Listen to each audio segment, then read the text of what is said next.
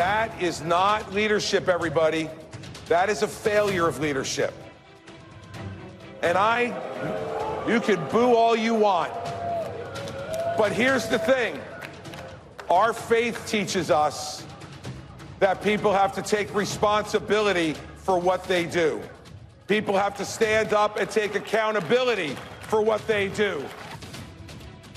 That's Republican presidential candidate Chris Christie bluntly criticizing Donald Trump before a skeptical crowd of social conservatives at the Faith and Freedom Conference in Washington. The former New Jersey governor and former ABC News contributor joins us now.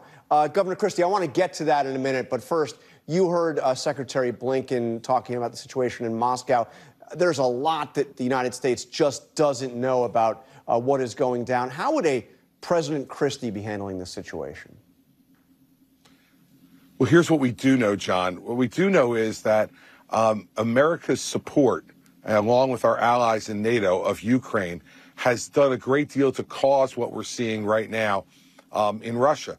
Putin's misadventure and all of the missteps that happened by the Biden administration, the Trump administration, and the Obama administration on this issue have led to this moment. And I think you have to watch this very carefully, but we have to continue to support Ukraine. We have to give them the weapons they need to fight their battle against the Russians and to repel them. And I think that what this may do, John, is move us closer to a resolution of this battle because of Putin's weakness that's obvious now inside his own country, I think in large part because of the way he has prosecuted this war. As you know, there are increasingly loud voices within the Republican Party calling for the United States to stop aiding Ukraine. What's your message, including some of your opponents, what's your message to them in light of all of this? That America has never been a great country and the leader of the world by filling in the moat and pulling up the drawbridge. We need to make sure that we're engaged because, believe me, this is the first fight in the proxy war with China. China is funding this war for Russia by buying Russian oil, and they are saying very clearly that there is no limit to the partnership between Russia and China. We need to make sure that we continue to engage in this way. We do not want a world that is dominated by communist China. And so this is a fight that America needs to have. It always involves sacrifice.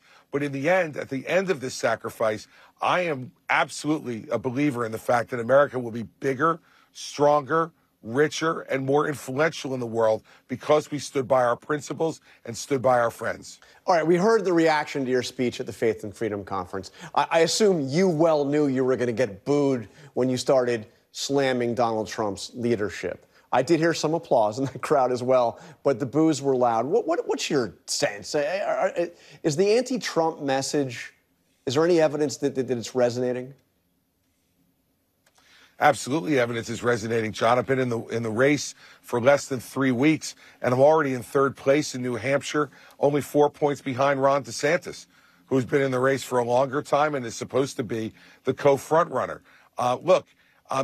People understand that folks need to take responsibility for what they do. And my message to the folks at Faith and Freedom, which did get some good reaction too, but of course I expected the boos. That is predominantly a Trump crowd.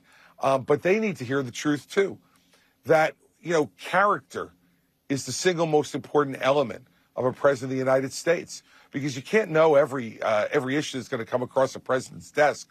It's not a litmus test with check boxes in them. What you need to know is what is the character of that person. And frankly, when I listened to Donald Trump's speech last night, he had the audacity to say that he got indicted for us. Now, I don't know how it benefited the American people for him to take highly sensitive intelligence and secret documents out of the White House to stonewall the government on returning them for over a year and a half, to subject himself to a raid by the FBI, even though they had asked him voluntarily to return this stuff, and to then be subject to an indictment, which is obviously going to be one of great trouble for the country, because no one wants to see this happen. Donald Trump says that's for us.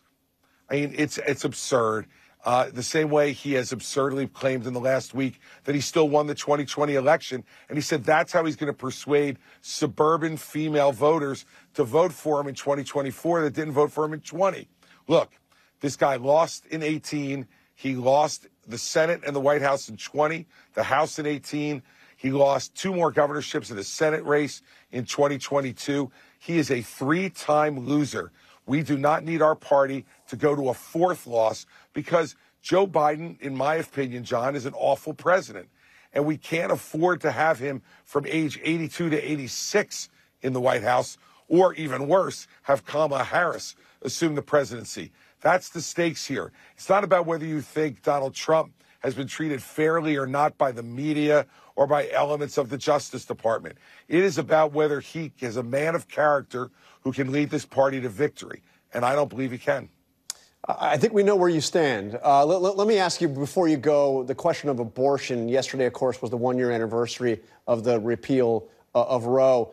DeSantis, of course, signed into law a 6-month abortion ban. Your position, as I understand it, is the states should decide. Do you think that 6-month abortion ban makes DeSantis unelectable in a general election? I think it's a 6-week abortion ban. Sorry, 6-week. 6-week, excuse me, yes. The 6-week abortion ban, yes. 6-week abortion ban. Yes. Look, John, conservatives like me for the last 50 years have been arguing this is not a federal issue, it's a state issue, and it's something the states should decide. The Dobbs case 1 year ago gave us the opportunity to let each state make this decision. And what I hope to see is that with each of the 50 states, but more importantly, the people of each of the 50 states deciding this issue, we then could see a national consensus develop. If the national consensus develops, I have no problem with the federal government then stepping in and confirming that national consensus. But I think we should allow the states and the people of the states to be heard on this issue. It's an incredibly important issue. John, I'm pro-life. I've always been pro-life with exceptions for rape, incest, and life of the mother. And I remain pro-life and was a pro-life governor of a very blue state and was elected twice. But these are the kind of issues we need to be discussing on the debate stage on August 23rd. And as you know, the RNC has said you need 40,000 donors to get on that stage. So anybody who is listening this morning, go to chrischristie.com, donate $1. Make sure we have these debates, and the debate like I had at Faith and Freedom. We need to do that, John. All right, Governor Christie, thank you. Good to have you on this week. Take care. Hi, everyone. George Stephanopoulos here. Thanks for checking out the ABC News YouTube channel. If you'd like to get more videos, show highlights, and watch live event coverage, click on the right over here to subscribe to our channel. And don't forget to download the ABC News app for breaking news alerts. Thanks for watching.